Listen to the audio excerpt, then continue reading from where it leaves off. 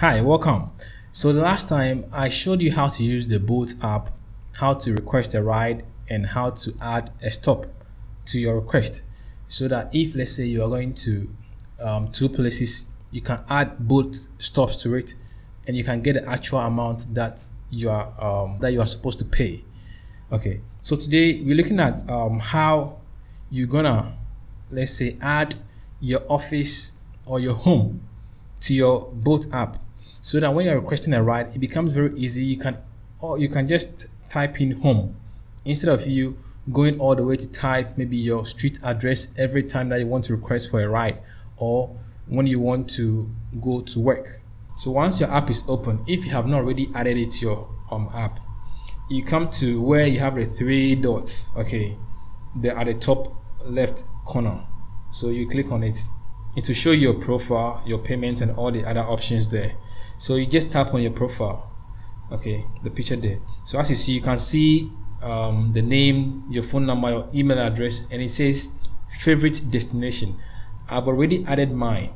So I'm gonna, let's say if you've not added yours, you can add it here. And if you've added it and let's say you have moved from where you are to, you can always come here and change it. So you click on your home, and this is my home, so I'm gonna just leave it as it is. Okay, yeah, so you just type your home and it comes and you just select it. If it's your work, you click on it and you can type where your office is, your location or whatever.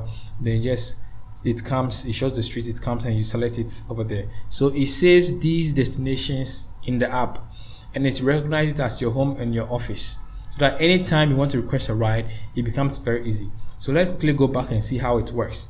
So let's say you come here, you are somewhere, you are in the office, you want to request a ride home. There's no need to always type in your home address or your street name again.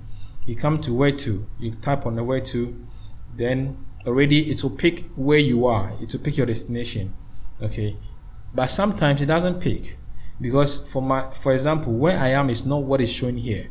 So you have to also watch because sometimes it's an app, anything happens. So you just come here and you can always type in your exact location, or you can just say pick my location. But then I know my street name and I know that this is not the street I am on, so I can just erase it and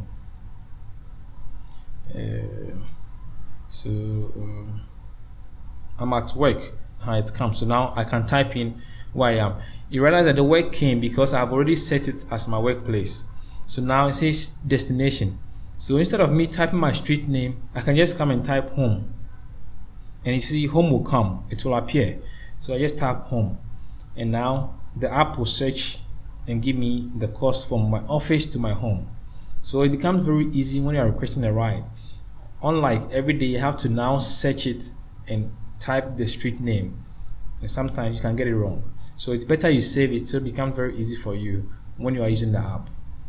So now you can request for the ride and the ride will come to exactly where you are and pick you and take you to your home.